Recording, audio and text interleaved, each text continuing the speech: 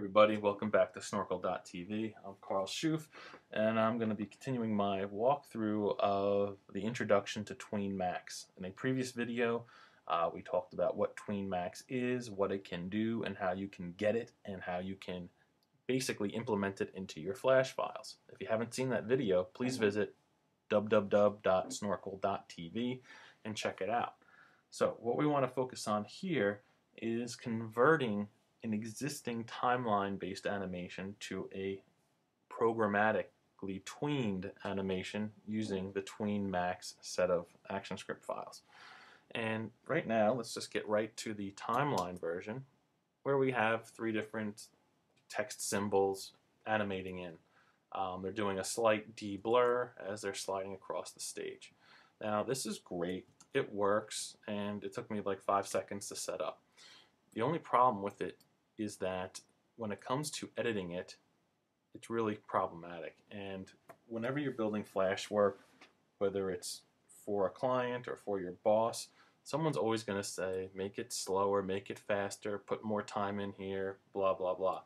And right now, if I wanted to make each of these tweens quicker, I would have to, in 3 different places, do a little Shift F5 and remove frames to shorten the length of those tweens. On the other hand, if I wanted to make the tweens longer, again, F5 a bunch of times to lengthen them. Every time I'm making a change, I have to do it 3 times. If we wanted to space out the amount of time in between each item coming in, I would have to select a tween span and then slide it over, and I could be doing this 5 or 20 times, depending on how many items are animating. If somebody says, oh, have there be some more overlap, I'd have to drag everything back, and it would just, over time, it just becomes a real pain in the neck.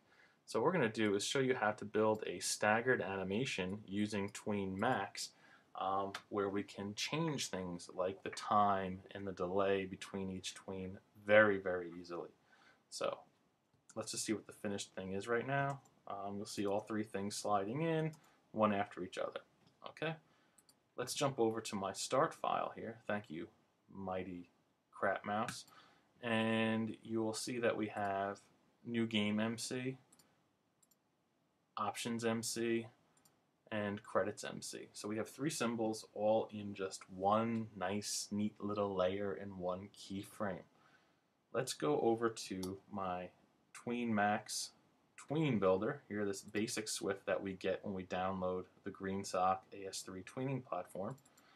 And I just want to generate some code for moving something from left to right.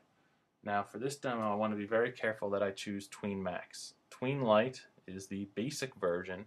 TweenMax gives us the ability to tween filters. So I'm going to use TweenMax because it's more powerful. And here we have all the code that we need. Let me just do a quick, well, before I do that, let's do a quick tween.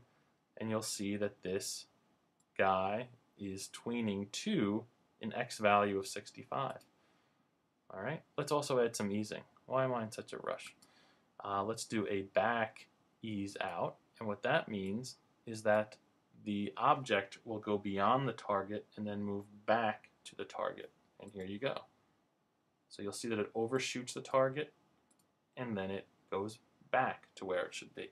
So we're just going to take that stock code there. We're going to copy it out.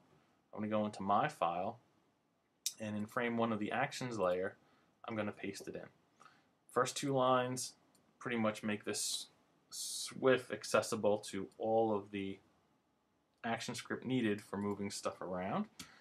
And now we have TweenMax 2, meaning that we will move from where an existing symbol is to a new position. So let's take MC, which is is the first parameter, which is the name of the instance name of the clip we're going to move, excuse me. And let's just do a test here. So now you'll see that that first symbol there is moving from wherever it was on the stage to the value that I suggested. But what I'm going to do is flip this around a little bit. Instead of tweening to a specific place, I'm going to use tween from. And this gives me a really great addition to my workflow, because what I can do in Flash is set up my keyframes the way I want them to resolve, and then I can use TweenMax to get them to where they should be from any position. And this is going to be really cool. I'm just going to say, let's bring you in from a position of negative 300. And so now, new game slides in from off stage. Really cool. So I can lay everything out in Flash exactly as I want it to end up, and then use my tweens to introduce them. Now let's also talk about adding a little deblur action here. I'm going to go back to my Finder where I have my Plugin Explorer. I'm just going to crack this puppy open, and we're going to use the blur filter. So we'll click on Example, and this SWIF that Jack Doyle gives us here is just so cool, because I'm not even really thinking about what I'm doing. And let's just say we want to blur a value of 20. Hit tween, and then it gets blurry. We can crank that up a little bit. You know, I'm probably going to stick with something around 80. I'm going to start out really extremely blurred. And then this is the code that says apply a blur filter with a value of 80 to the x-axis. And I want to just copy in what I have selected there, copy it, go to Flash, and then right next to where I specify the x value that I'm tweening from, I'm going to paste in my new blur value. And so here we test out, and now you'll see that that text is deblurring. If you can't see the deblur, well, it's very easy for me to change the second parameter, which is the amount of time. Let's make this take 4 seconds, so we can all see that that text is definitely starting blurry, and it ends up crystal clear. Test again, super blurry, super legible. Nice. Well, I don't need my tween to be that long, so let's just bring it down to 1 second. Now I need to animate everything else. So check this out. I'm just going to copy one line of code here, bang it in there 2 times, and just add the proper instance names for the following symbols: options MC and also